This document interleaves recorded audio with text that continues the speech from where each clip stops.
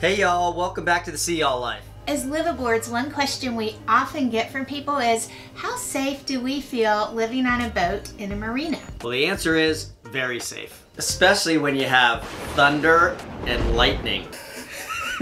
And a ferocious guard dog. In today's video, we're going to show you all the tools and gadgets we use to make sure safety and security come first aboard Sea Y'all. Of course, it goes without saying that we lock the doors. When we're not here, we lock all the doors to the exterior of the boat, and then at night we also lock our cabin door. Even though that seems like a no-brainer, we know a lot of people who don't lock their doors. We also keep our dock box locked, another thing not everybody does. There's the guard dog again, always on duty. The other thing we have is a lock box. So when we have vendors or mechanics come on, we don't just hide a key, it's locked and we give them the code, which we can change at any given time. Plus, if we're locked out, it's always there and handy. One of the main ways boats get stolen is because boat owners keep their keys in the ignition on the boat. Not a very clever idea. Another great thing about this boat is even if they find your keys and they break in your boat, this boat has an engine shutoff switch on both sides, which they will probably never find if they do find your keys. Now to talk security cameras.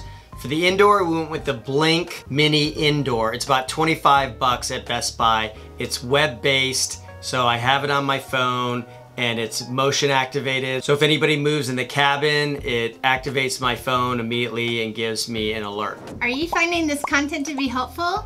If so, we'd love for you to hit the like button, and that way YouTube will share it with others. For the outdoor security cameras, we chose to go with the Arlo system. A little bit more expensive, but weatherproof and motion activated as well, web-based, so I get it on my phone.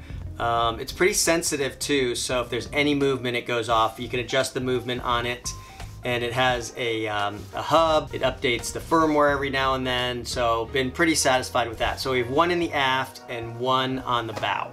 And of course, the Arlo stickers help just a little to let would-be burglars know that they might be recorded. Our boat is in a really safe part of San Diego, and I feel very comfortable walking around even in the evening with Rosie, but it's safe to just have some pepper spray on hand, especially if it's later in the night and I have to take her for a walk. Just gives me a little bit of extra comfort and security. Another security device we have is a taser. Again, I bought this for Andrea when she walks Rosie late at night, but it's nice to have on hand. It's just another thing that you could use for a security device. We'll put the link to this in the description below. I'm not going to go too in-depth about firearms on a boat, but they are legal in California to have firearms on a boat. But remember, take a gun safety class if you're going to own any firearm, and also make sure you keep your firearms locked up, especially if there's small children around. Another thing that helps me especially feel safe is that there are a number of liveaboards on this dock. We have them all around us, and we watch out for each other, and that is what community is all about. Thanks for joining us today, and we'll see y'all soon.